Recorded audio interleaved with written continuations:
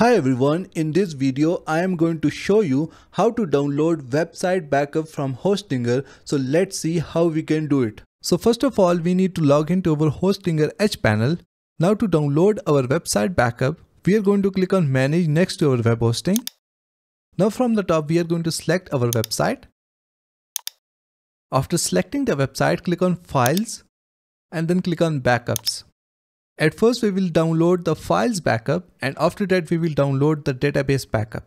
So we will click on select the date from here and click on next step. Select all the files, scroll down and click on download all files. So our download is now preparing. Once the backup is finished preparing, click on download backup. Our files backup is now downloading to our computer.